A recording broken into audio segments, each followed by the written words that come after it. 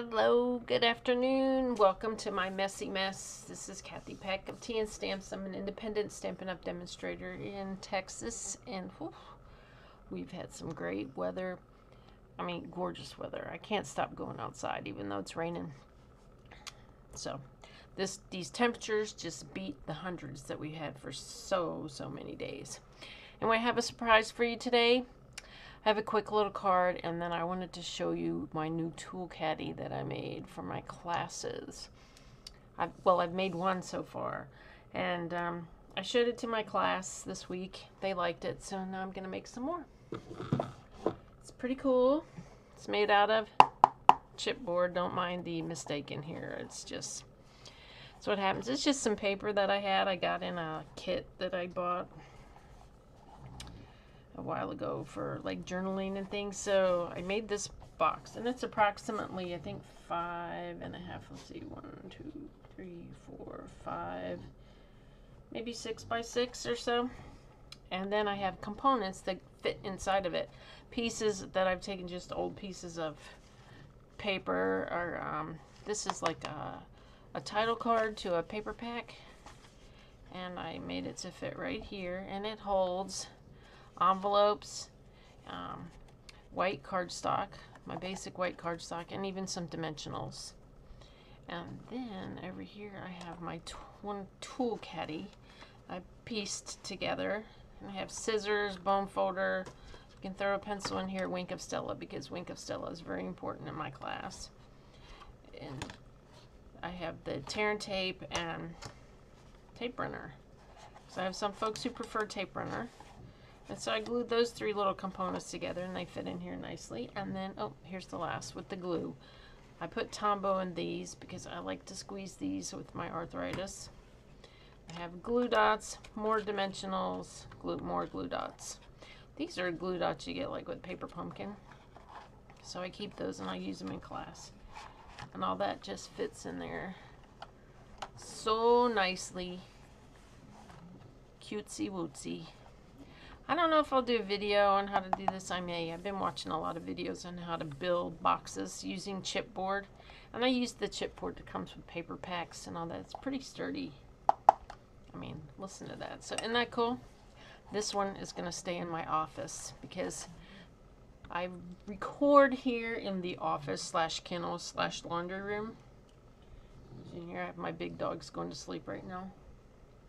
But I do most of my crafting in my dining room. That's where all my supplies are. But here's where I do a lot of the business end of the business, like making videos and editing videos. And well, I don't really edit them.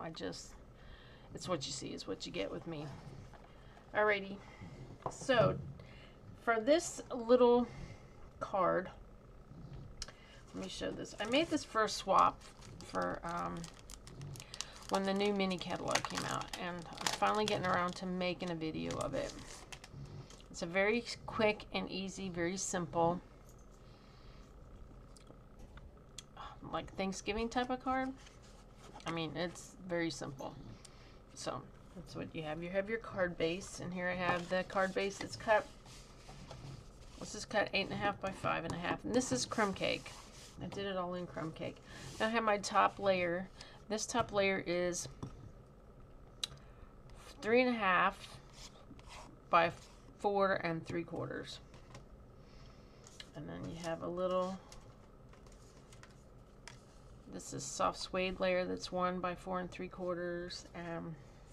And then this is from the Gingham Cottage set paper pack, and that is 1 3/8 by 3.5. And I have my little soft suede bow and some greenery that's fall colors. But let me show you this about this my little cheat sheet here about the Gingham Cottage suite. You can find the suite collection on pages 58 and 59 of the annual catalog, and you can order. There's a number for the entire suite collection, which consists of the stamps, dies, twine, pearlized enamel effects, and the Gingham Cottage paper pack which is enormous. It's 48 sheets of paper, 12 different designs, 4 of each. Okay. Coordinating colors are basic black, blushing bride, garden green, mint macaron, pumpkin pie, and real red. And this set is like, it's a stamp set that has a wreath in it, and it's really good for like Halloween, Christmas, you know, just fall themed and holiday themed. And you can even, you know, mix the wreath with flowers from other sets and make springy like. These are the dies. It's a 22 piece die set. Got a little color on here. Here's the coordinating colors, and I don't know, can you see this? These little shiny bits right here. This is the pearlized enamel effects. You can make these 3D. I like to use them just to add like a little shimmer and shine. So this is the white on top of this real red paper, because, you know, if I'd have put white on white, I don't know if you could see that very well. And then this is the red, and that's what they call black, which really to me is gray. And that's what I did to, if you can see it here, to this bow, is I colored it with that. And I'm gonna do that right now and I'll show you how I do that, but let me show you the paper. So here's the 12 different sheets of paper, front and back side. Most of them are the same color. There was another orange and black combination, or no, orange and orange combination, but I gave it away to a friend who does a lot of Halloween stuff before I thought about doing this. But I just took my postage stamp, or postage punch, and just punched out the colors and cut them in half and flipped over one side. This is some pretty cool, and it looks like it was handmade gingham patterns. So it's really cute. I like it. I like it a lot. So this is my little quick and easy cheat sheet. Those are the coordinating colors. So, great. So let me show you quickly how easy it is to add these pearlized enamel effects to anything. So it dries so fast. So what I like to do is I just put a little dab of it on a piece of paper, scratch paper, and then get my element that I want to color. And I use a sponge, just a piece of sponge, dip it in there, and then I'm going to just tap all over this with the sponge. And I don't want to cover it completely, I just want to add just a little bits of shimmer, and that's what I've done. And it's pretty much dry right there. And what I did for this one is I did it on the whole sheet before I cut out, because I made this for a swap, so I had to make several cards like that. Alright, so the ink I'm going to use today in this fast little card is soft suede, pumpkin pie, and crushed curry. Alright, and the soft suede is first. I'm going to glue down these pieces, and then we'll do a little stamping. This goes really quickly once you get everything cut. It's a nice little swap card. Alright, and I'm putting this about 3/8 of an inch in from the edge. That's that. And then we're going to layer this. See, this is not wild. You flip it over and it's black and white. Woo! So I think this, I've seen a lot of this paper used in Halloween cards on Pinterest, because it's perfect for it, really, especially the black and white shades. Right, that's done. Now I'm going to take the stamp set that was here, that's not here now. Oh no, what did I do with the stamp set? Well, just give me a minute, I'll run and get it. Unless I stuck it down here. Oh, here it is.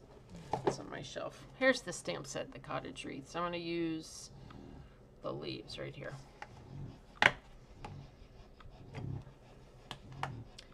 Hazel, you're breathing really loudly. What's up, girl? You sleepy? I got one snoring, one breathing. The other one's I don't know where.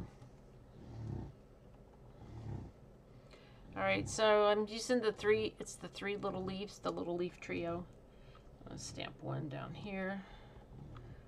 Oh, I just stuck my finger in there. There we go. Flip it over and stamp one up here. Good. It's done. Got my little cleaner in a baggie. We tried using it in a baggie for class. I gave everybody their own baggie with their own cleaning, half of a cleaning pad. It seemed to work well. Because it's like that, my little cleaning chamois gets lost on the table all the time. And we're going to use the word gratitude or grateful when we get the wreath done. Now to stamp the wreath, I'm going to stamp first in crushed curry. And I will stamp off once. Need to keep my glue plugged or else this little hole gets jammed up. So I have my CD, my D-sized block in it. This fits really nicely. Well, and it should stay. Oops. Alright, I grab a piece of white out of my handy dandy new tool caddy.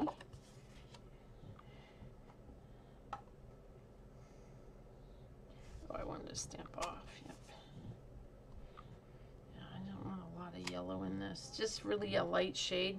And I'm not even going to clean it off. I'm going to go right into the pumpkin pie because it won't matter.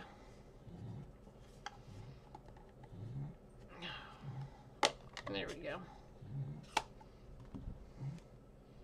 And there's something on here. Some lint flying around. Well, for those of you who have kiddos going off to college, I hope everything went well at drop-off. I don't have any going to college. I should, but I don't. But I do have one in the Navy who's doing her thing, and we're so proud of her.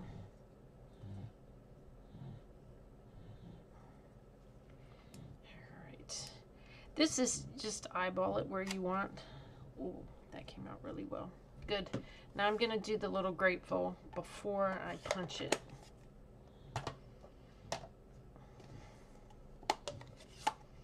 And I want to make sure that this, if you look at this wreath, it's wider this way than it is this way, the opening. So I want to make sure that I'm putting grateful in the widest opening. And it doesn't matter if it's angled a little because you're punching it with a circular punch, so you can move it around easily. You know, just twist it around and put it wherever you need it. There. All right. The punch I'm using is the decorative circle punch. I really like this punch.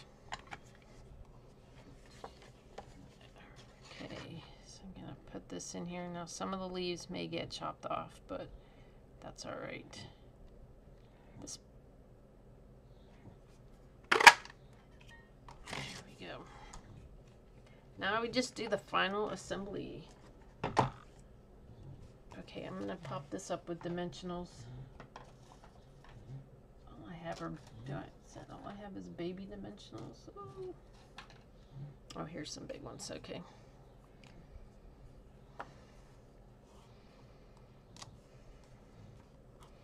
I'm using my take your pick tool. Yes, Hazel, I hear ya, I see ya. My old puppy Hazel, she's having some, I think some arthritis. She's a little itty bitty mini schnauzer. I mean, she's really little, about 10 pounds, and she's just sassy, but she's feeling her age, I think. Almost 12, and very picky. And she's the alpha. The itty bitty dog is the alpha dog. Alright, so here's my base, and I'm going to stick this right on here.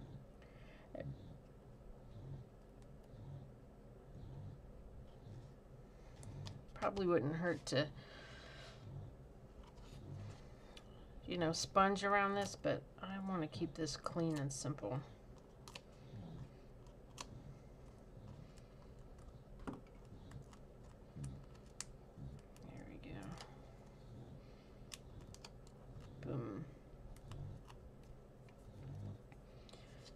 I'm gonna look at my word to determine how I'm gonna put it. Looks good. Now I'm gonna stick together all these little bits here, and I used glue dots.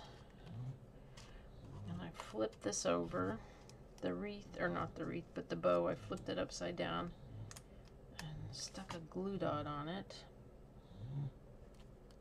If it'll stay. And then I took the leaves and I put them, I want these two really, I want to use the crushed curry, the colors that I have in the wreath. And I just stuck this end of the little leaf die cut and stuck it under here. Yeah. And then popped another glue dot directly on top of that and stuck it down. And this glue dot's got a lot of fuzz on it. Alright. Now instead of, where did oh, I want to use, this is the twine that came with the rustic, what is it, rustic harvest bundle or suite. So what I'm going to do is just tie a little bow with this.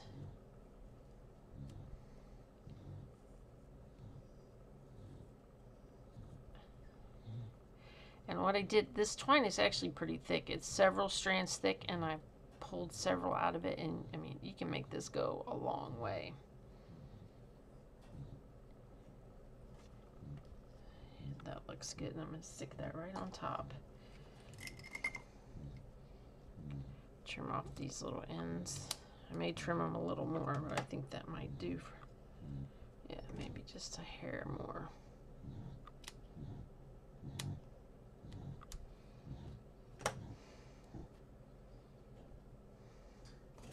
And then just pop another glue dot on there and stick that on it. I think I want to put it on that side. Yeah, these glue dots are really sticky. There we go. That is how quick and easy that goes together. My little card, oh, don't mind my mess here. I always have a mess. But what wouldn't it be if it wasn't a little bit messy? It's fun though. All right, there, that's it. Oops. My one little wreath grateful card. Getting some things ready to send out for the holidays. I can't believe, you know, we're already past the middle of August. School's back in session. Next thing you know, it'll be Halloween and then Thanksgiving. Whew. Alrighty, so if you like what you see here, don't forget to subscribe, like, and share my video. And you'll also see this on my blog. You can follow my blog as well. Thanks, have a great day. Bye.